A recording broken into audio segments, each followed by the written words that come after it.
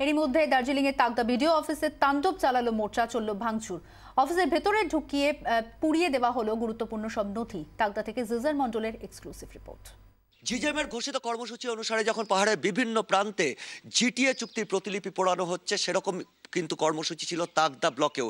সেই কর্মসূচি পালন করে যখন গোর্খা জনমুক্তি মোর্চার কর্মী সমর্থকরা যখন ফিরছিলেন অভিযোগ, তখনই তারা তাগদা যে ব্লক ডেভেলপমেন্ট অফিস, সেই ব্লক ডেভেলপমেন্ট অফিসের ওপর হামলা চালান। প্রায় 500 থেকে 700 উত্তেজিত মানুষ তারা কিন্তু গেট খুলে, গেট ভেঙে তারা ভেতরে ঢুকে আসেন এবং এই বিডিও অফিসে বৃষ্টির মতো তারা ইট বৃষ্টি করা শুরু করেন। বিডিও অফিসের একাংশ যখন ভাঙচুর করার পর বিডিও অফিস সংলগ্ন যে ইলেকশন ও সেন্সাস সেকশন, সেই সেন্সাস সেকশনের ভেতরে ঢুকে তারা অগ্নিসংযোগ করেন। তখন এই ঘরগুলোতেই কাজ করছিলেন একাধিক বিডিও অফিসের কর্মী। এই কাজগুলো চুরচুর হয়ে ভেঙে যায়, এই পুরো লন্ডভন্ড র্যানস্যাক হয়ে যায় গোটা বিডিও অফিস।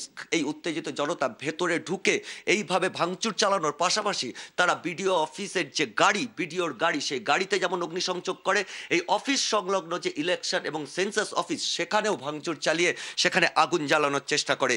যখন গোর্খা জনমুক্তি মোর্চার ডাকে তাদের যে ঘোষিত কর্মসূচি জিটিএর প্রতিলিপি পোড়ানো হলো দার্জিলিংয়ে শান্তিপূর্ণভাবে, কিন্তু তার পাশাপাশি পাহাড়ের অন্যান্য একাধিক প্রান্তে কিন্তু সেই শান্তি বজায় রইল না। তাগদার মতো বিচ্ছিন্ন হিংসার ঘটনা কিন্তু ঘটলো পাহাড়ের বিভিন্ন প্রান্তে এবং সব মিলিয়ে পাহাড়ে যে ফের অশান্তি দানা বাজছে, ফের যে আগুন জ্বলছে, তার কিন্তু পূর্বাভাস পাওয়া যাচ্ছে। ক্যামেরায় বাপনের সঙ্গে সিজার, 24 ঘন্টা, দার্জিলিং, তাগদা।